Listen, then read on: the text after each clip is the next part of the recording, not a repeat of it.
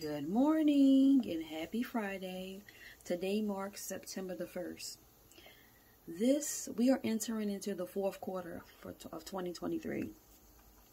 And I don't know about y'all, but I am labeling my quarter the fourth quarter comeback. Okay?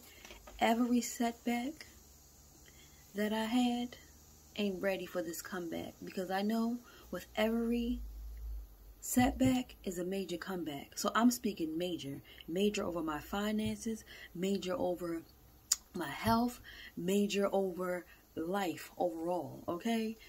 God is about to recover some fumbles, because He about to spin a block and restore what the enemy tried to steal, okay? So that means for me and you, yeah, you do, you need to be intentional, okay? Intentional about everything in this last quarter.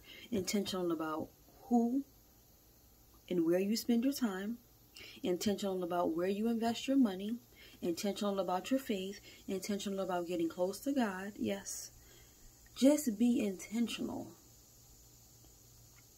about the things and the people that are crucial to your happiness, crucial to your destiny. Okay?